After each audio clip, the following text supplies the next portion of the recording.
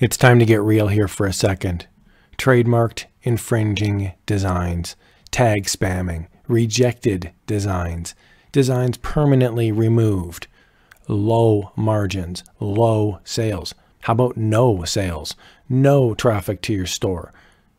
Then your account is deleted. No one at Redbubble seems to answer your emails, and the robot is on the loose, banning everything in sight while leaving Spider-Man designs on the first page of Redbubble. Does this sound familiar? Does this sound like something that's been your life? Well, in this video, if you're getting sick of Redbubble, I have 3 real alternatives, and they're free.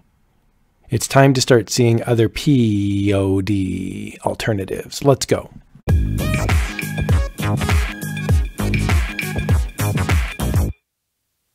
Hey, what's going on, everyone? I am not here to trash Redbubble and say it's a complete garbage site and all that stuff. Absolutely not. It serves a purpose. But there are some very annoying things on Redbubble, like trademarked infringed designs. Don't get me started.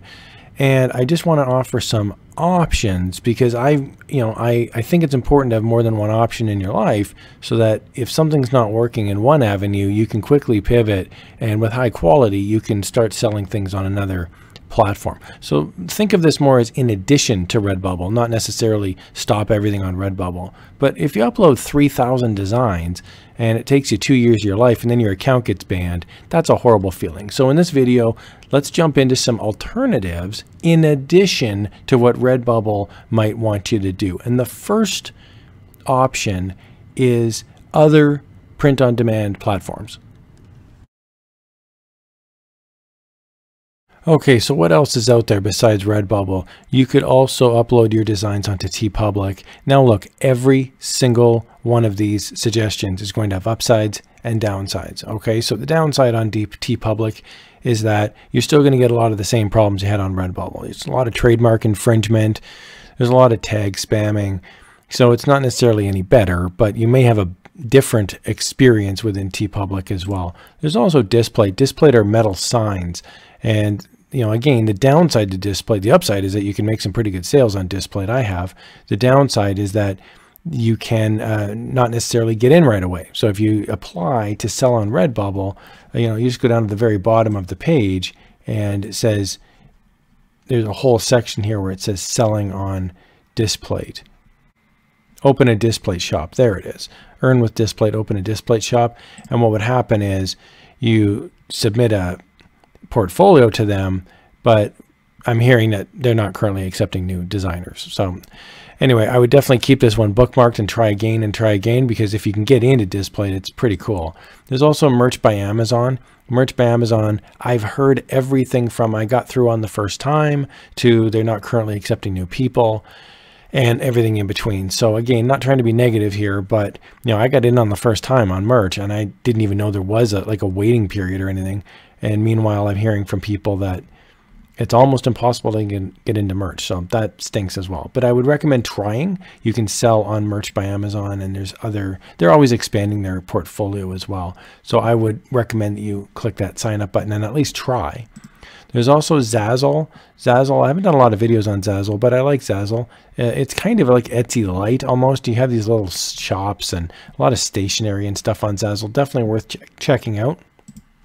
There is Etsy. Now, before everyone grabs rotten fruit and starts throwing it at the speaker on the stage, Etsy does cost money. I know it's not 100% free, but I guess in my mind, it's free in the sense that if you have 30 cents in your pocket and you list something and you sell it, then you're playing with found money. So yes, it does cost 30 cents to list some listings. So I throw that only in there to say if you are willing to spend a little bit of money, you may get a better return because Etsy is not 100% free. Same thing here with Fine Art America. Fine Art America is free, asterisk next to it, because you get, I think, 30 uploads. And then after that, they say, hey, hold on, you're full and you can purchase for $30 a year. You can purchase your actual shop, which has unlimited designs, and you can link to a real website, that sort of thing. So Fine Art America is free, but it's kind of wimpy if you're doing free. There's also a shop here. Now, I think it's called Visual. It's VSUAL, Visual. And this is relatively new. I like the shop a lot. I like the website. And there's a lot of funky artwork on here. And if you go onto one of these, you can see there's different frame colors on the right. And then there's different mats. You can do a mat board, yes or no. So you can really, it's pretty neat. Like I will say, it's a cool looking interface. I will say the one downside to this visual site is that the price points on them are pretty ridiculous. I mean, $83 for a framed print. Now look, I'm not saying it's not great value. I'm not saying it's not high-end art. I'm just saying you're not exactly selling a $1.20 sticker here is all I'm saying. So just be aware with visual, as cool as it is, and there's some pretty high-end artwork on there, it is expensive, or at least it can be. I mean, 6x11, you're not exactly, you know, that's not a huge poster, right? There's another one here as well called Greeting Card Universe, and I haven't really talked about them much on the channel, but again, that's another option as well. If you're just doing greeting cards, this is, you know, you can upload designs and make some, you know, sales. Now, I will say all of these have their foibles. You know, Greeting Card Universe, for example, has pretty low margins. But if you're looking to just, I don't want any headaches, I just want to upload designs and maybe make a few sales, these are some options. Out of all of these, the best is I would recommend Merch by Amazon. If you can get in, the only barrier is just signing up, and then there's a 10 slot limit. But if you can start making sales on Merch, you can make some good money. And I feel like Merch doesn't have the same headaches as Redbubble does, because there is a little bit of a barrier to entry, which is kind of nice actually. And then the other one I would recommend if you could ever get in is Display. And I understand that they're not currently accepting people, at least at the time of this recording. But if you want to bookmark that one and try back, those are the two that I would recommend in the print on demand space. The other option I wanted to mention is that you could use a printing service like a Printful, and then you just link it up with an existing site. And so normally this would cost money. So for example, if you did start selling here on Printful, and then you would sign up, and what would happen is you could integrate this store with like your own website. So you could have a website that says, you know, markstshirts.com or debbiesapparel.com, and then Printful would print your product and ship it to the client, but they're buying it through your website. So that's one option. There's another option as well that I wanted to mention, and it's called Launchcart. And Launchcart is e-commerce software, but it's free. And so the idea here is that you would have a store through this Launchcart, and then you could upload through Printful onto Launchcart. So I know it's kind of a weird, like, you're like, what's going on here? But it's like, what you can do is you can get your own website launch, and it would just have a Launchcart domain. So it says here, launch your own online store, nothing to install, easy to get started. And then you can custom brand your merch. So I would recommend that you at least take a look at this. Launchcart may be good if you're interested in trying your own website, but you don't really want to spend any money. So what happens is if you make a sale, then Launchcart would take a fee. Okay, so it says no credit card required, no monthly fee. That's all true, but there is a fee that you would pay on Launchcart when you sell something. So here's the idea, right? No monthly sign-up fees. It's built for beginners. You can sell over 300 products, and you pay after you sell the item. So it's kind of like there's no upfront cost. So you could list like, you know, 100, 200 items.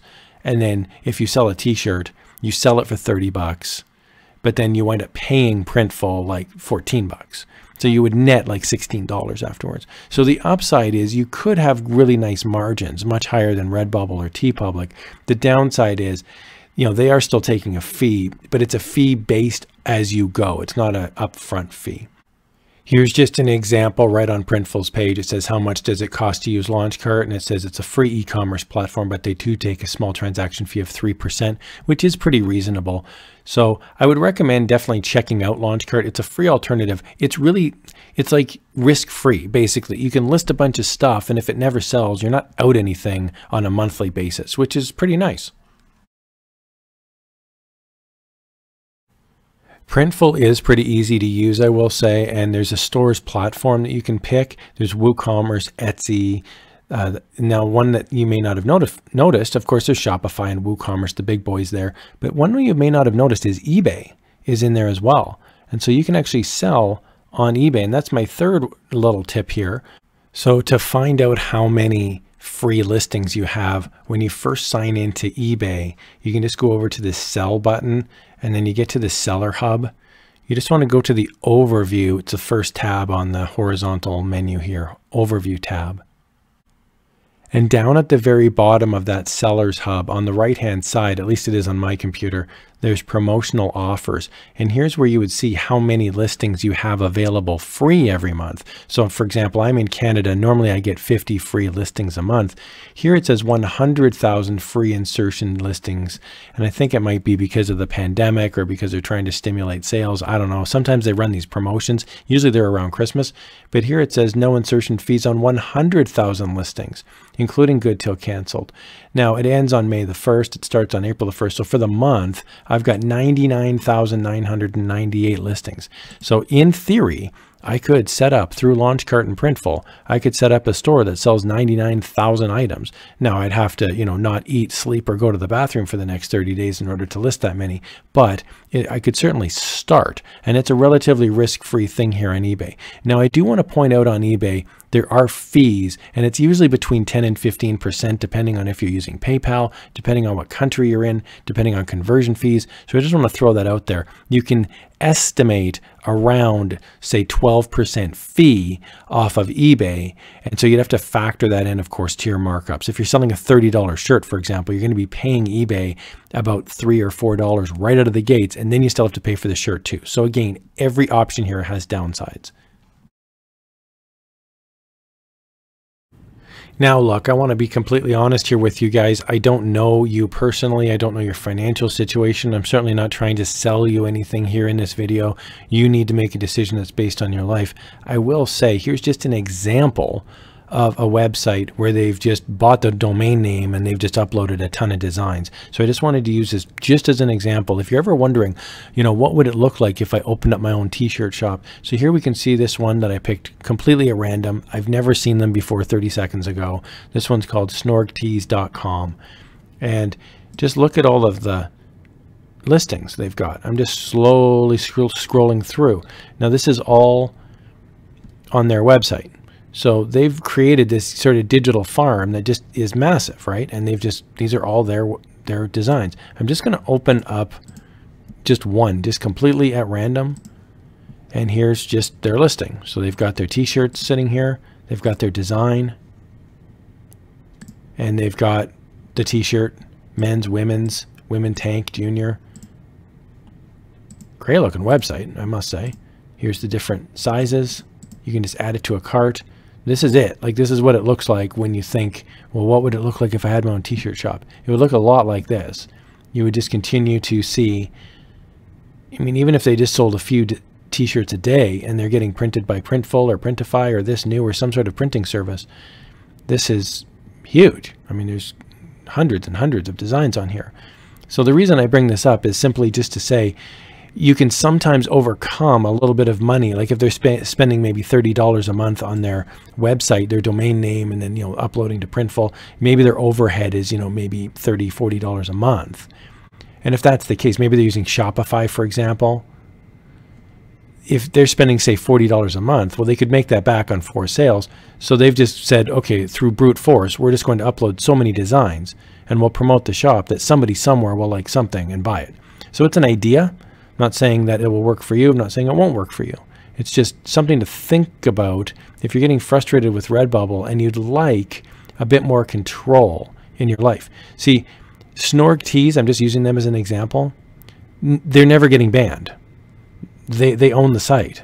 They are Snorg Tees, and so therefore, if they uploaded some design, now I'm not seeing anything here that's like ridiculously trademarked infringed, but let's say I did. Let's say they uploaded a whole bunch of Spider-Man t-shirts. What would happen is Printful or Printify or This New, they would say, hey, we can't process that order, and they'd have to remove it. So these guys are doing it right. They've got all original designs that they've created themselves, or they've purchased, or they've got a staff doing it. But my point is, they're not just stealing Spider-Man pictures and throwing them up. So as a result, they've just got, let's go to the top here. They've just got a great looking, easy to navigate website. Lots of different categories here, and then you can click on some sort of niche and you can say, oh, I really like that t-shirt, and there you go. They're in control of everything. So I'm certainly not trying to push you in that direction, but if you're starting to feel frustrated with Redbubble, it may be the universe telling you that you're outgrowing somebody else's platform, and you may want to just create your own platform, or at least start investigating that, and then you become essentially an owner of that site and an owner of a business. So I hope you guys found that helpful. Lots of options there for you to check out. You don't need to get frustrated. We can look at alternatives. Have a great day, everybody. Thank you so much for watching.